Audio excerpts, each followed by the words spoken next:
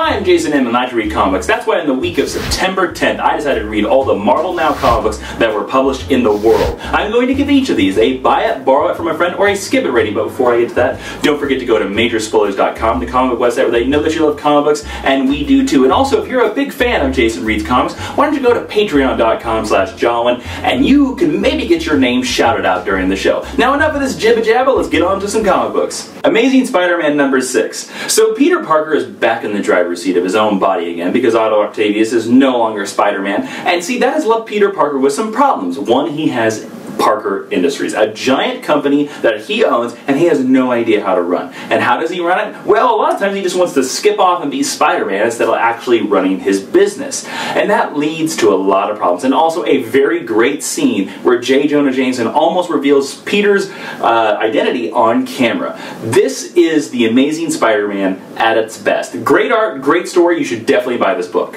Avengers 34.1, a great one-and-done story about Hyperion's origin and how he is hunting himself for a kidnapped boy. Great art by David Keown. This is a definite buy it. Avengers Undercover number 10. Take all the elements that make Avengers Arena work, mix them up, mash them up until they're not recognizable anymore, and that's what you got for this book. Skip it. Deadpool number 34. The artist tries to do his best Rob Liefeld impression in this book, as it's just lines and bad feet all over the place. But this issue actually has a very touching scene between Sabretooth, Deadpool, and the hunt for a little girl, and it's actually kind of a little touching issue for a Deadpool issue, where he's not acting like a Looney Tunes character. So this is a borrowed from a friend. Death of Wolverine number 2. I was initially against this event because it's just, you know, it's marketing. It's just like, oh, we're gonna kill off this character, and yeah, people will buy it. Yay! Put foil on the cover. They'll buy it twice if you do that. But you know, this story actually has a lot of characterization. I went back and read Wolverine number 1 to read this one, and you know, the opening moments of number 1 is that Wolverine is seconds away from his death, and we just don't know who did it.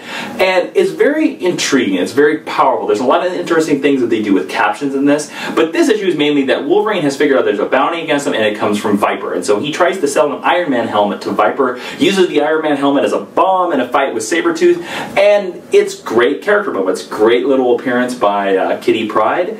There's the thing that makes this distinct from other events, other things that Marvel has tried to do, other death events. There is a great worry for Wolverine. I actually am worried about him. We know he's going to die, we know it's going to happen, and this is like his last ride. It's really cool. And then the art by Stephen McNiven is perfect. This is actually, surprisingly, a buy it. Edge of Spider-Verse number 1. Spider-Man Noir leads this adventure as he faces off against a Mysterio who's very much like Harry Houdini that gives this book the flavor of the old classic title Sandman Mystery Theater.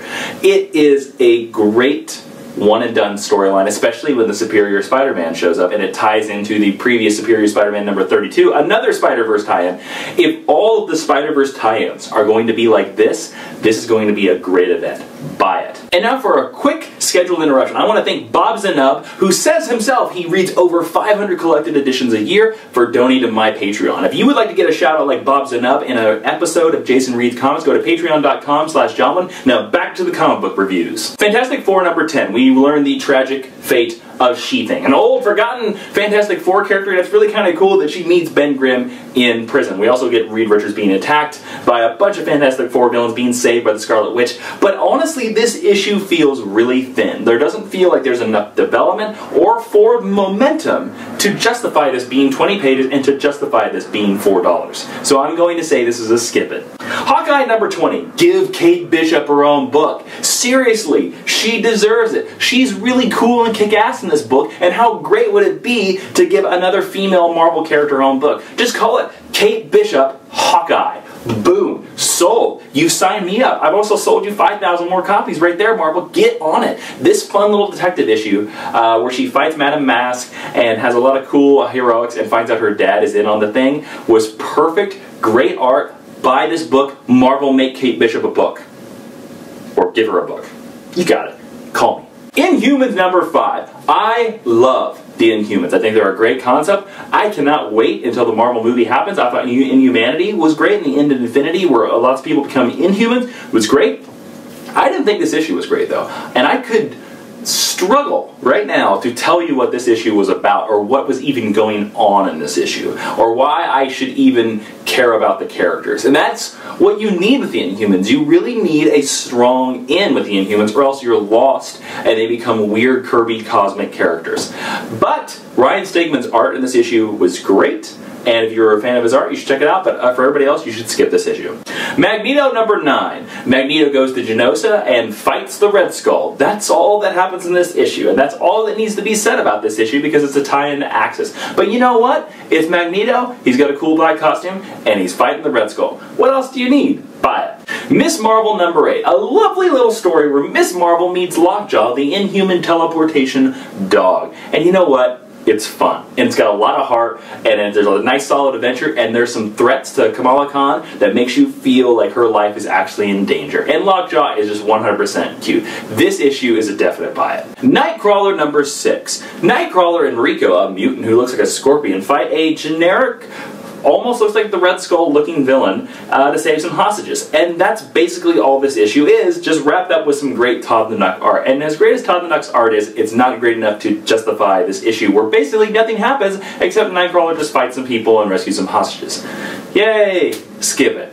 X-Force number 9. In some very stiff looking art, Cable and his team fight a rainbow! And that's basically all that happens in this issue, except for finding out that some bugs are following around all the mutants in the Marvel Universe. Okay, I guess that's a big deal, I don't know. But we've had 2 Marvel issues, both about mutants, that have basically been nothing but fights. So this one, again, is a skip it.